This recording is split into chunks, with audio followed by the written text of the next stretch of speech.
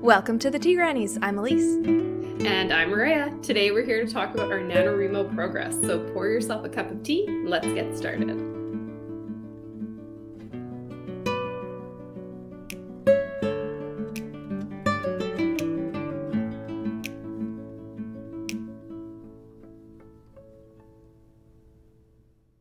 All right. So, full disclosure, we are recording this on November 5th at 2:03 p.m. Because you care. No, but we're just saying this is how far we are into Nano. We understand that this episode is coming out like a week later, so our progress will be a little different by then. But for now, we're just gonna.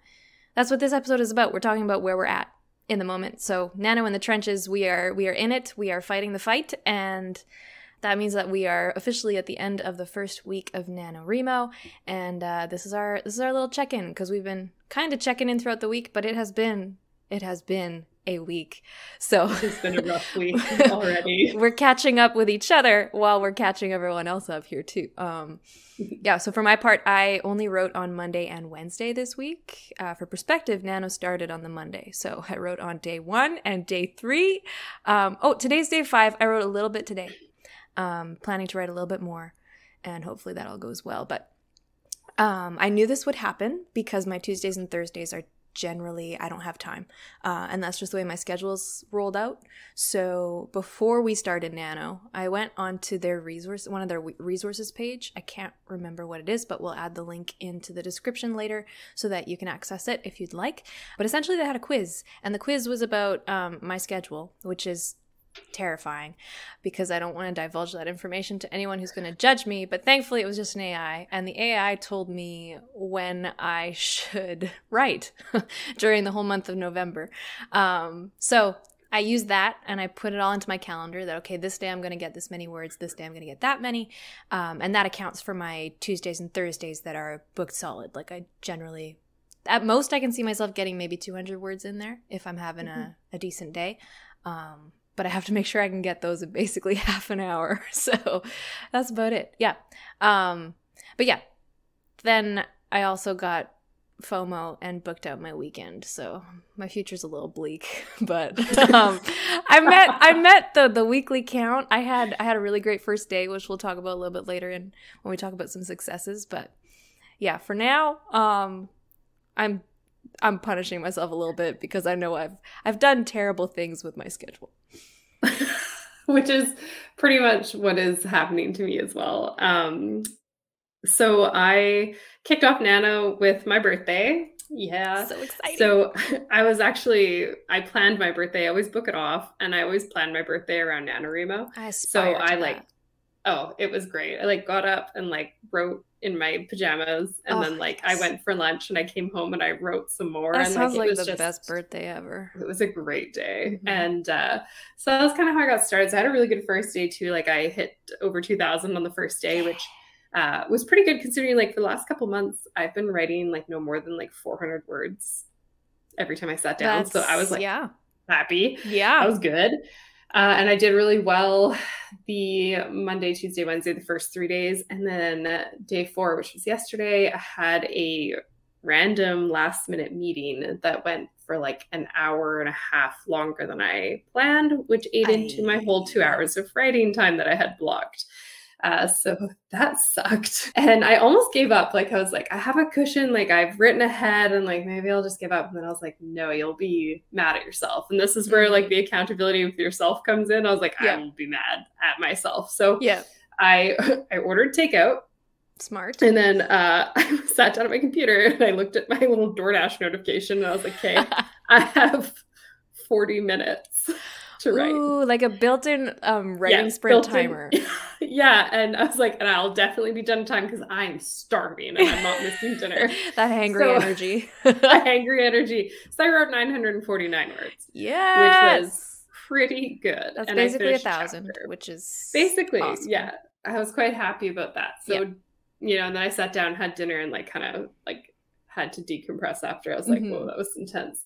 And I also did that same quiz from the Nano website, about when you should write. Yeah. And mine told me to write more on the weekends. And then I was well, but then I looked at my weekend schedule and I was I don't actually think that that's feasible weekends. I don't know what it is about Saturdays, but it's like everybody requires my presence on Saturday at something. And like all day Saturday, I'm just booked. I very rarely get to write on Saturday. So I was like, okay, I got to plan for that. So again, with the writing ahead. So I didn't quite get there yesterday. So my goal is today to at least get back, stay on track with the NaNo goal, which is like, I think 8,300 and something words today. Okay. So as long as I write like 1,200 words today, I'll be totally on track. But I need to build up that cushion again because shit happens. It does.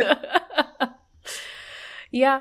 Day one for me was also pretty great. Like I mentioned, I go through these phases. This happened last year for NaNo too. I was telling you just before this. So on Monday, I wrote over 9,000 words. Which is amazing. That's insane. I never write more than, like, a good day. I was telling someone the other day, a good day for writing for me is, 2,000 to 3,000 words. If I can get that, like, that is a good writing day. Mm-hmm. I'm really happy. If I get 4,000, geez, I'm over the moon. I need a reward. I can write off the rest of the week because, I had that one great writing day. So 9,000 is, that's insane. That shouldn't happen. That doesn't happen very often. So yeah, I was pretty happy with myself. Yeah, very amped. Yeah. Last year was my record NaNo year that everyone's very excited about, and I got 2 different 10K days, which I didn't quite reach that with my Monday, but I'm not complaining because it's close enough. Have the rest of the month. It's close enough. But yeah. So day one, it was a big success. I guess we're into our success section now. Huge success. The only way that bites you in the butt is when you're like, oh, I did so good, I don't have to write today. I did so good on Monday. It's Wednesday, and I don't need to. But then I had that same moment like you did of, if I don't write today, I'm going to be mad. Yeah, I'm going to be mad at myself. So yeah, I did sit down and write on Wednesday, even though I didn't need to. Technically, I didn't need to write until the weekend. I think it was like until tomorrow. I could have not written a single word until tomorrow, and I would have been on track. Thankfully, I did not do that. I wrote on Wednesday, and I'm going to do some more writing today, hopefully. And that way, I don't have to push as much out on the weekend based on my schedule. So that's been good. But the little buffer of day one being such a good day, that's a nice thing. That's a really nice thing. I don't know. Are you neurotic like I am, where even though you're ahead of the deadline, you're ahead of schedule, way ahead, like significantly ahead, you're still terrified of not meeting the deadline? So you're like, no, every moment not doing it is a moment wasted, and even though you're ahead right now, it doesn't matter. Are you like that? Yeah. Okay. It's not just me. Okay. Yeah. We can work. And then if I fall, even like right now, I'm worried that I will be like just meeting the goal. Yeah. And that will feel like a failure, kind of. Like I put all this pressure on myself to like write ahead this month. Oh, okay. And like that's my goal. I'm like, I'm gonna try and write like, instead of like whatever it works out to be, like 1,667 words a day. My personal goal to myself has been to write 2,000 words a day, which out of the 4 days, I have done it 50% of the time already. So twice. And that's great. Twice. I don't have high hopes for today, or tomorrow. But we'll see. Yeah. We'll see. Yeah. In a perfect world, I would have one of those really big days like you did. I don't think I could do 9,000 words in a day. Yeah, for perspective, that was me sitting at my desk literally all day. Like I got up, I sat down. That was an all day. I did a couple of minor tasks in between things, but other than that, I was like, okay, no interruptions. I don't think I even had our message app open. Which is smart, because that is distracting, because I will like message you and then I'll be we get to chatting and it's fun. I think my record for like a really good day is 4,000 words. Which is amazing. Pretty so crazy. Amazing. And when I hit it, I was like, did I count that right? Because there's no way I wrote 4,000 words in one day. Like I'm really I used to be a really slow writer. NaNoWriMo and like kind of forcing myself to write drafts like in a timeline has really helped me get more words out. But sometimes, some days, it's still a struggle, which we're going to get into in a moment. We will get into struggles. Yeah. But for successes, Yeah. I think I had a couple more. Like, we were going to talk about outlining because yes. If you've listened to any of season 1, you've probably heard us say something to the effect of outlines. Blech, we don't do that crap.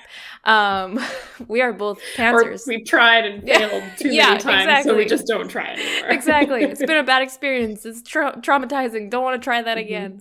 But yeah, that's a whole lot of exaggeration, as we, I think, both discovered this month. We both outlined the draft that we were going to write for NaNo ahead of NaNo, right? Ahead of it starting. We both had an outline. I think you had intended to do that because you're rewriting something that you wrote before. But for me, this is a first draft. I had no intentions of outlining. I knew I had the ending, like with this draft, because it's book 3 in a series. And I want it to be a trilogy, so I want the series to end here. I decided, okay, I need to know my ending so that it doesn't become one of those 10 seasons and counting TV shows that become crap by season 2, but they just keep going for the money. So I wanted to end at book 3, so I picked my ending, and that was supposed to be enough. But then a couple days before NaNo, I was trying to get some words in just to kind of get some momentum going beforehand, so I could stop in the middle of a chapter, and when NaNo started, it'd be like, okay, I just dive right in. And it wasn't working. I was not getting words. I was staring at a blank page and trying not to be sad, and somehow I just started thinking, okay, I can't figure out what to do. I have no idea how to start this chapter. What do I want to happen in the chapter? And this is how I get unstuck in the middle of a draft when I hit that mid-month slump or whatever. But I used it here. It's kind of earlier on in the draft, so I wasn't expecting to need to. So I just started planning out a chapter, and then I started planning out the next chapter. And then that led into a different character thing, and I started planning out that chapter, and then that just kind of like snowballed, and by the end of it, I had this whole thing. I was like, that takes me from here to the end that I had planned for. Is this a dream? I think that's probably what my reaction was, because as you said, like, you never get a 4,000 word day. I never outline. That's not a thing that I do. But apparently for my Monday word count, it was very helpful. So overall, I consider that a huge success.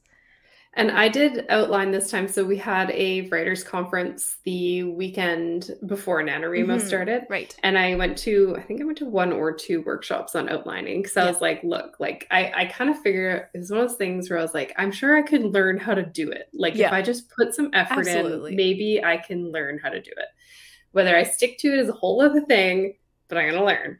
So I went to one, and I was sitting the lecture, and I'm like, I doodle, and I'm like telling myself I'll take notes, but I really don't.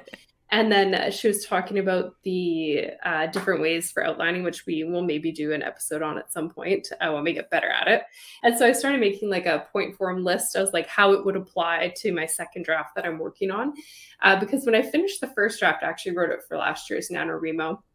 The only thing I was really, really sold on was my first couple chapters, and like kind of making sure that like it's an enemies to lovers kind of fantasy romance, but I wanted them to be married earlier in the story, because the happy ending, it doesn't end when you get married. Like that's kind of when it actually starts. So I was like, well, I'd love to see them like work through the beginning of their marriage together as well. So I was like, okay, I want to stick with those things. And that was the only thing I was really had to stick to. And so then the outline started to take shape, and then we brainstormed a bit, and I outlined all the way to like the end, like just really brief outline. Yeah. And I was like, what the heck? But then I was finishing writing the other day, and I was like, I'm going to check my outline. And I was like, ooh, I forgot about that. So apparently when you outline, you kind of have to check in with your outline as you're writing to make sure that you're following it. So I'm gonna work on that a bit. But yeah. And I had already rewritten my first 2 chapters, which I was planning to keep as they were, like I said. So I was pretty much diving in from 3rd chapter on for this draft. And yeah, it's taking a completely different shape, but I'm okay with that. Yeah. And the fact that you're like at least loosely following the outline, I think that's the whole point. we're getting into, we want to talk about some struggles that we've been having next. And I think this kind of leads into it really well. I'm in a class right now for, what's it called? I never remember the name of the class because it's really long. It's something like Advanced Business Writing and the Professions, or those are all parts of the name of the course, but I can never remember how it strings together. It's not important. The important thing is I'm taking a writing class right now. And the first kind of section, and it's for nonfiction. I should be clear about that. It's for nonfiction writing for business and the professions. Like that's, pretty self-explanatory. So it is a little bit of a different mindset, but the first couple modules of the course have been all about drafting and the idea of invention and how you come up with ideas and how you decide to start writing them down. And so the textbook and there's a couple different books on writing that we're reading at the same time. That's part of our required readings for the course. Just kind of go through the different kinds of strategies that writers tend to use when they're in the drafting phase.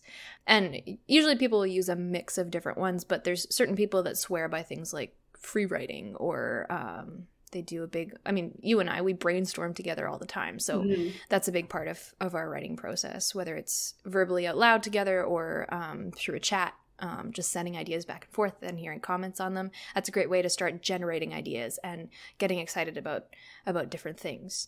So I've been reading about all these different kinds of strategies and ways to consider starting and how writers start and how they get into starting an idea, because that's kind of a very loose, unknown, mysterious process, I think, that intimidates a lot of people. But one of the strategies that they've talked about is outlining, and the pros and cons of it, which I typically hear about outlining from people who outline and who are like swear by it. And they're like, oh, you don't outline? You can't be a good writer until you outline. I've heard that. I've heard people say things like, no good writer gets anywhere without outlining. So, that feels real good on the self-esteem. When it's like an impossible ask for you. Yeah, just like stabbing the knife and twist it further, why don't you?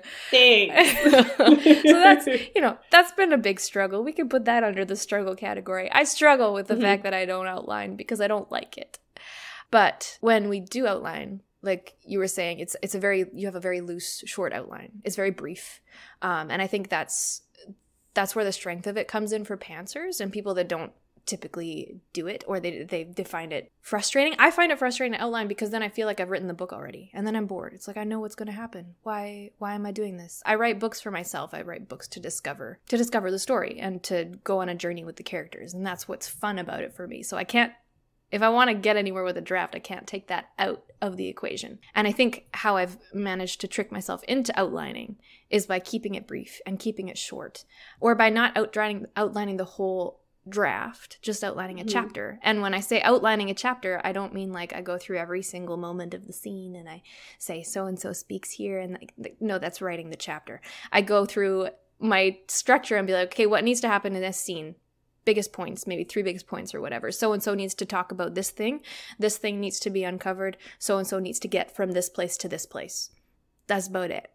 I'm not giving myself details of how that all happens and how it all unfolds. I don't even necessarily say who's all in the scene, because that can throw people in at random if it happens to work out. And then I have that discovery element of I don't really know what's going to happen, even though I know exactly what's going to happen. So yeah, it's a brain trick, and I think it works out here. But yeah, the whole struggle of outlining, I think it can work for everyone, like you're saying. It's something you can learn. It's a skill you can learn.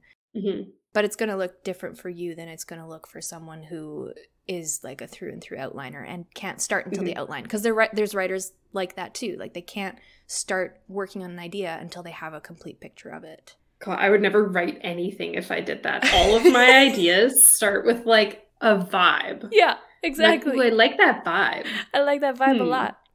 And then I like add 1 or 2 things. And then I'm like, okay, that's like that's almost a first chapter now. And that's how I start on my projects.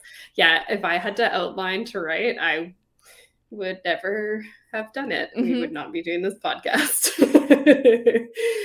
The one thing I'm running into, I don't think it's necessarily tied to the outline. I think it's tied to the fact that I'm doing a second draft. Yeah. Is I'm being a lot harder on myself. My writing, the quality of my writing, and what's happening in every scene, where I'm like, in a first draft, I just let it take me. Yeah.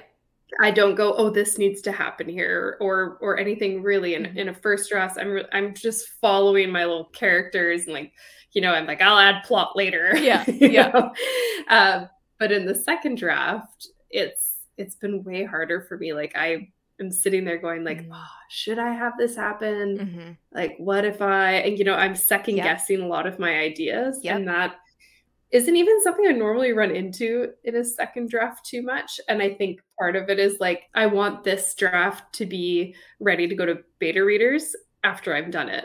So I'm trying to like make it too polished, and I should really just roll with it like I do with a first draft, because I already know, like I have an outline. Like I'm not going to be going completely off the deep end with it. So that's been kind of a struggle for me. And now that I've articulated it, I'll probably stop struggling with it as much. Like, verbal processing for the win. Podcast therapy session. The other thing that's been killing me is the time management, because I don't take my own advice. We told you guys last episode, clear your schedule and like we had protect so your much good advice for everyone. We have great advice, whether we follow our own advice or not. I mean, this is the struggle. Do as I say, not as I do, please. Exactly. So it's something for me. Sometimes I'm like, oh, look at all that free space on my calendar. Like I gotta fill it with something. It's something I should work on just in general. So what I started doing this week, when I noticed myself doing that, was I put NaNo in my calendar in like a 2 or 3 hour block. Nice. And that's, I think, gonna help. Not today and not tomorrow, but after that, it looks like it's gonna be great. The other thing I've been running into, this is not me shifting blame, but my husband's been off work with a broken finger. So my work from home days have been interrupted more frequently. And that's it's been fine. Yeah, it's nice. It's been nice having him home for some things. Like the best part is like a lot of the stuff that I sometimes do during the day is like breaks for work, like dishes and stuff like that. He's been doing all that. Aww. So like, I'll have more time to write. But I haven't really had much more time to write. Because he pokes his head in my office and he's like, should we take the dogs for another walk? Or do you want to go get coffee? Because like he's bored. He's so bored out of his mind. And I'm like, sometimes I turn around. He's like, oh, are you busy right now? I'm like, if I weren't busy, I wouldn't be sitting in my office in front of my 2 computers. What do you think? Right? So like, that's something that I wasn't planning on having to deal with. No. So that has been a little rough. He goes back to work next week though. So I feel like I might get more stuff done. So we'll see how that goes. But yeah, that was one of those like outside distractions that I hadn't planned for or really thought about. So I've been trying to work through that a bit.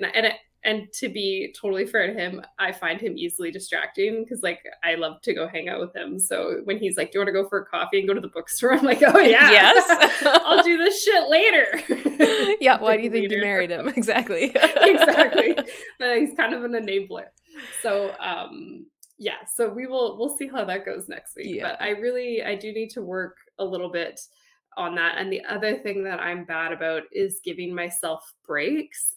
So sometimes like I come home from the office because I have like a hybrid schedule where I go into the office a couple days a week. So I'll come home and just like try and come into my home office and sit down and like write. And I just cannot transition. And the mistake I've made with my time management is I have to give myself some time to like transition from my tasks. So like next week on my office days, I'm going to come home and like take a lunch break, nice. Like I should be doing.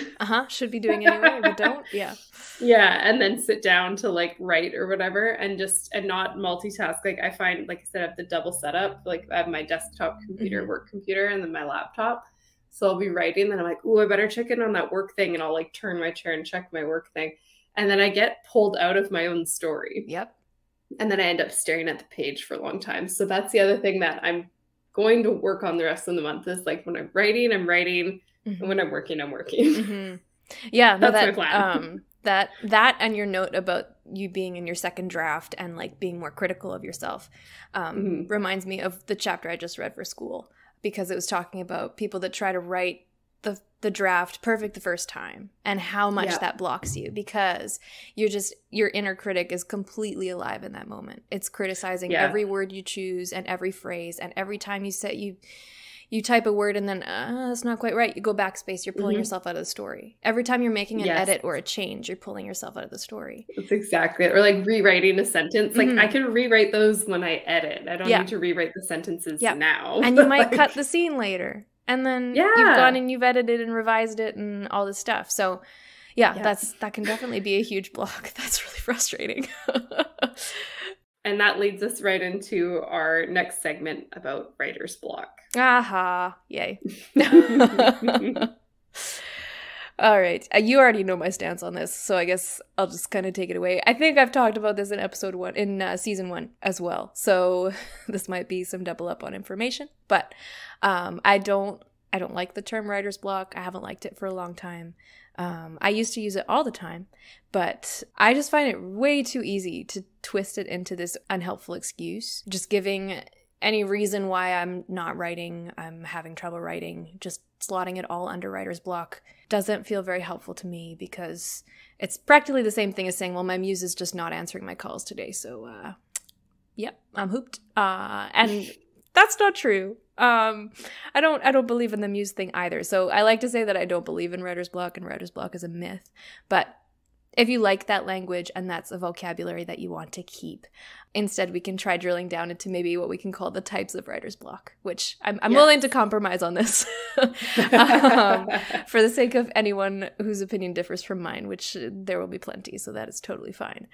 But yeah, if you want to talk about the types of writer's block or the reasons why you're having trouble writing, that's all writer's block is. It's a set of reasons why you're having trouble getting words on the page. And once I drill down to a specific issue that I'm having, I can usually figure out a different strategy for dealing with it. And that's what, you sit down in front of a blank page, you're having trouble. I decide to outline my scene a little bit, and then all of a sudden, wow, I've got 2,000 words. Where did those come from?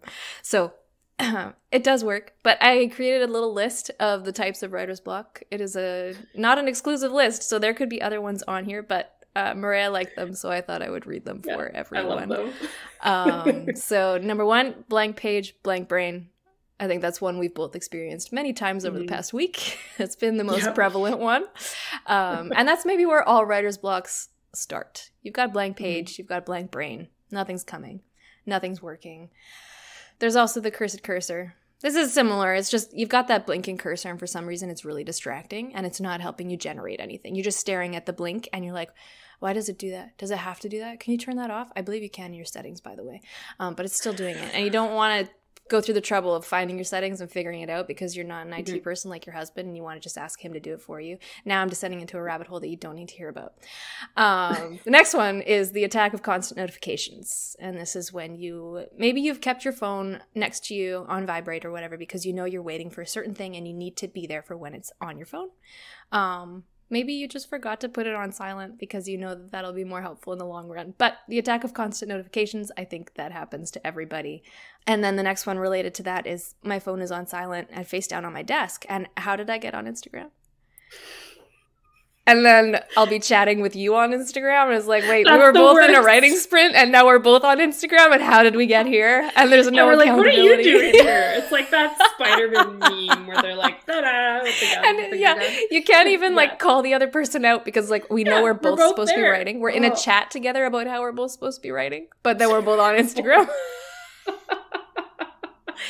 Social media is the devil, and I will accept no argument. Okay, and then some like real reasons for writer's block. I've written myself into a hole and I don't know how to crawl back out. That sometimes involves cutting words, which is killing darlings, which is very painful for everyone. I just want to fix this one thing before I write some more, and oops, how did I end up with 3 more variations of chapter 1? When did that happen? This is for you rewriters out there. Yeah. Yeah, where you go back and you're like, I'm just gonna read.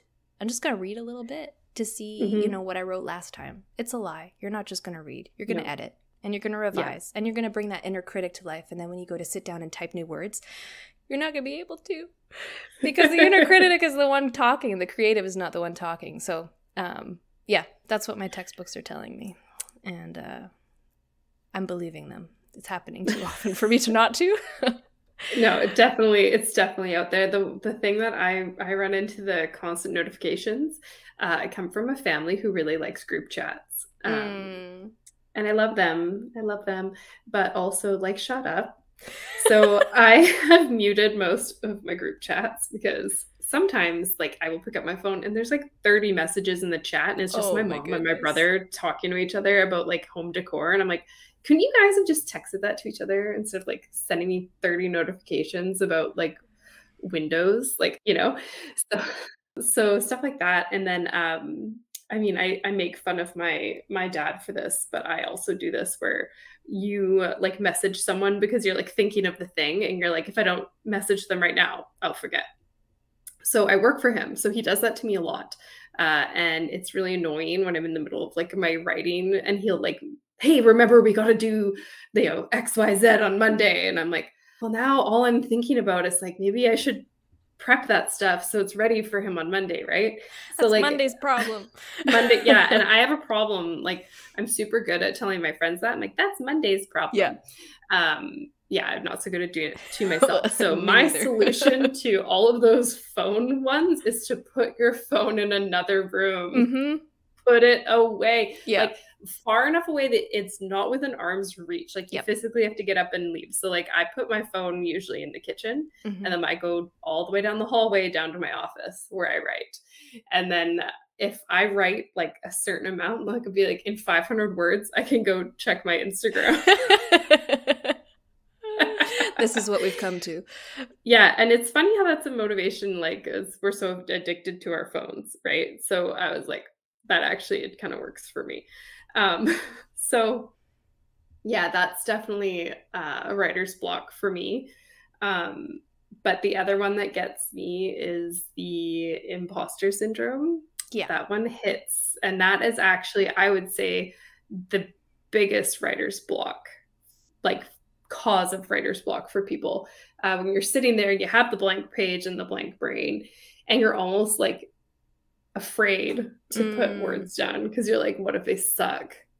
But the thing is, like, you're the only one reading them if they suck. So just put them down anyway. And I am totally going to take my own advice, guys. Totally. Promise. This time for sure. This time for real. But yeah, I do that too. And like I sent my first 2 chapters of this story out to our writers group. I think it was last month actually. And I was all like, I don't know about this story. Like I was actually going to start a new project for NaNo. I was going to give up and be like, you know what? I'm just going to follow this like one vibe I have for another story and just say screw it. Yeah. And then I got my feedback on those first 2 chapters that I wasn't sure about. And I got probably the best feedback I've ever gotten on my writing before. Wow. From the whole group as a whole. So I was like, whoa, I really delivered, I guess. Like if everybody said it was good, that's good odds. So that was actually what helped motivate me to keep going with this story instead of dropping it and starting a new draft. I love it. Yeah, so that was kind of a tough one. So imposter syndrome is a big one. Like we have done an episode on it and I feel like we could talk about it forever. It's just something everybody runs into. So if you're stuck, definitely have that little inward look at yourself and say, why am I stuck? And one of the other tricks actually that helps me get unstuck when I'm feeling like I can't get words out is I will go do something else and like daydream about my story, like purposely daydream about it. That one is probably my favorite. And I actually often like walk my dogs in the morning and I listen to music and I'll daydream about my projects. And sometimes like I'll stop and make a couple notes in my phone because like, as everybody knows, I can't remember anything if I don't write it down. And so I'll do that. And then I can go back to my notes. Like I've gone back to my notes and been like, oh, I forgot I came up with that. That's good. I'm going to add that. That's my favorite. That's a good trick. I know Elise has some other tricks as well.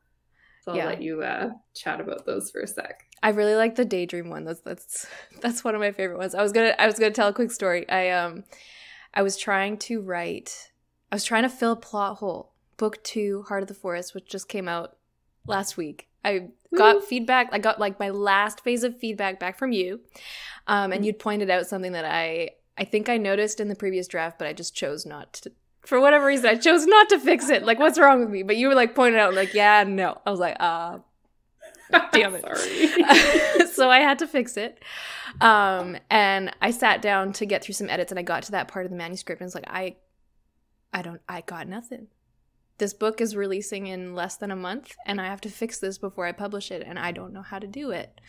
I don't see a solution to this. And I was sitting there for a while, and I could not figure it out. So I fixed some other things. I was like, whatever. And I was like, okay, it's time to have supper, and then my husband and I go rock climbing 3 times a week at the gym.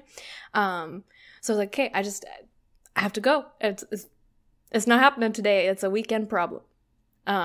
So we ate and we got all ready for the gym. We go out there, and so if you've never been to a rock climbing gym, we go bouldering, which is the kind of rock climbing where you're not using ropes. You don't climb very high, and you're just solving a rock climbing problem. Like, there's a bunch of problems set up on the wall in different colors, so they're color coded, and they're different grades and different levels, and then you just kind of like problem solve each one and see if you can complete it. It's like checking off a task list for me, which is I think why I enjoy it so much, because it's like I go and I pick a climb, I get it done, check, move on to the next one, get it done, check. And especially if I'm doing like the higher levels, I'm getting a bunch of easy ones and then I'm getting some harder ones. It feels really good. So it was a really quiet night at the gym.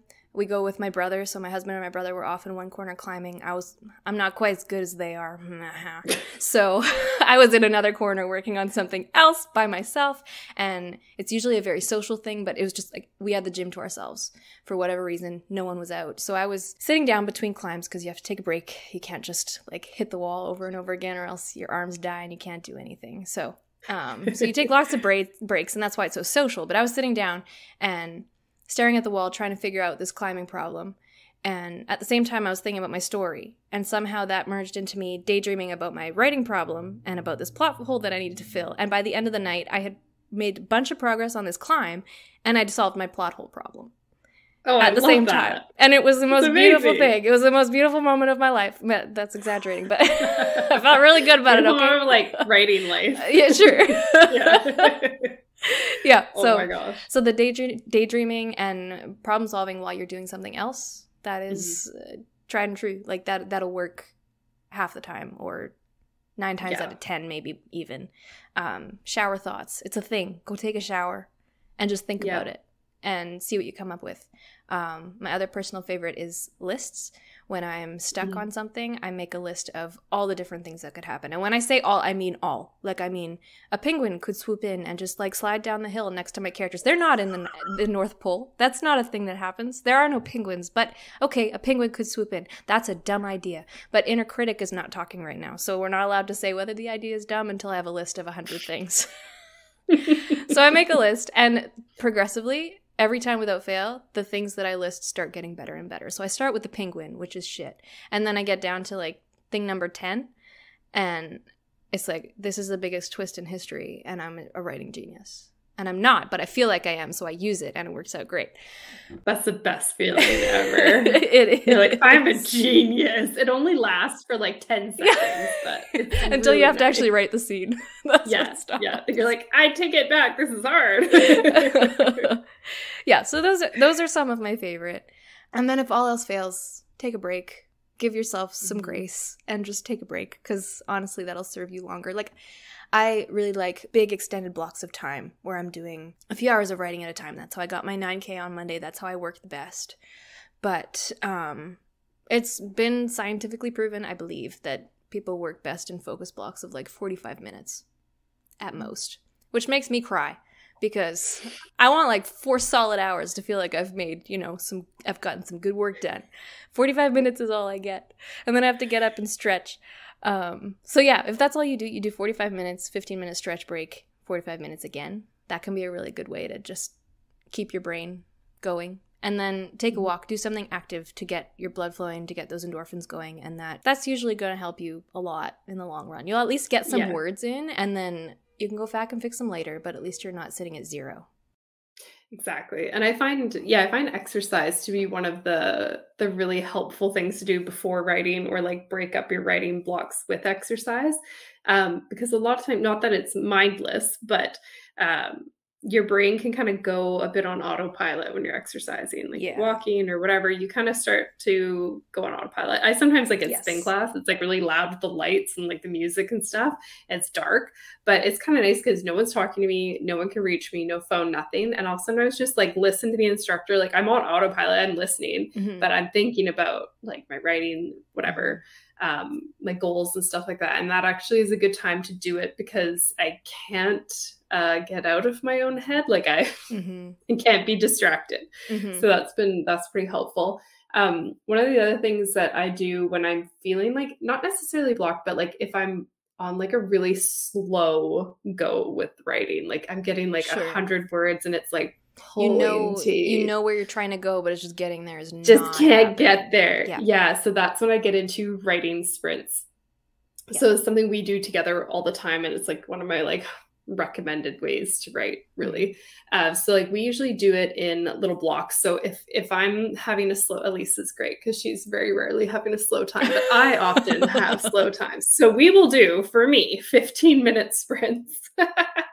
And then we have to check in with the word count. You know, and Elise is like 600 and I'm like 105. And then it reverses with the next one. You're like, I got 800 and I'm like, I got 47 because I'm on Instagram. Yes, that is also what happens. It helps us stay on task a little. But once we get on a roll, we'll extend our sprints to like 30 minutes. And sometimes we'll have a sprint with a word count goal too, which I find the most effective when we're in NaNoWriMo, especially. So like, I'll be like, we're doing a 15-minute sprint and I'm going to get 500 words. Like I have to haul ass to get 500 words in 15 minutes. Like, and so in a way I'm like kind of competing more with myself than with you, but it does work. And if you don't have a writing buddy to sprint with, and they're not free to sprint with you when you are writing, you can totally enlist the help of someone just close to you. Like my husband gets to be this person a lot. I'll be like, I'm going to do a writing sprint and I'm going to come get you at like 3:15 and tell you how many words I did. So I get a couple things done, whereas like if he doesn't hear from me by 3:15, he'll be like, how many words do you have? And I have to get up and kind of move around and like go find him wherever he is in the house. And I tell him. And he's also like a major cheerleader. He's like, that is so awesome. Aww. Like, that's adorable. So yeah, it's cute. And then one year, actually, we had this little half wall in our house, and I sat in my chair before my wrist problems got bad. I could write in my recliner. Anyways, I would sit in my recliner, and we had this little half wall that leads downstairs, and he would play video games. And I would yell every time I hit like 500 words, and he would throw me a Halloween candy. Oh, yeah. So, I remember that one. That's genius. So I won that year. I probably also gained a couple pounds. So who cares? So that kind of stuff works too. Like we've talked about the reward system a lot. Right. And I think a lot of the time we talk about the reward system like for something big. Like you finished your draft, you get a reward. When you're doing Nano, or sometimes you just need some help, you can give yourself rewards for 500 words or 100 words, like just whatever helps kind of get you through. Like I've been doing, 500 words, I'm going to go make a cup of tea. 500 words, and I'm going to go have a snack. 500 words, we're going to take the dogs for a walk. When I get back, I'm going to do another 500 words. And like doing them, I actually have noticed the 500 word block thing works really well for me, because what actually happens is I usually write way more than 500 words. Yeah, and then you feel good. So, exactly. Then I'm like, I killed that one. I got like 800 words. I love it. So yeah, sometimes you're just tricking yourself, honestly. I feel like so much of writing is just kind of tricking yourself. Tricks and bribery. Just bribe the heck out of that and you'll be done in bribery no time. Is awesome. It works for a lot of things. Like when you're training like dogs, for example, like they get treats and praise when they do something right. So like you should do that for yourself. Yeah, humans like to think they're above all that, but nah. Why do you think kids really like candy animals. So much? Yeah. Oh my God. It's so true. Yeah. That's why like we do stuff like, if I can get through this horrible work day, I'm going to go to like McDonald's on the way home or something. You know what I mean? Like I've noticed everybody does that. They're like, if I could just do this thing, then I can have this. Yeah. So we definitely, the reward system is a great trick.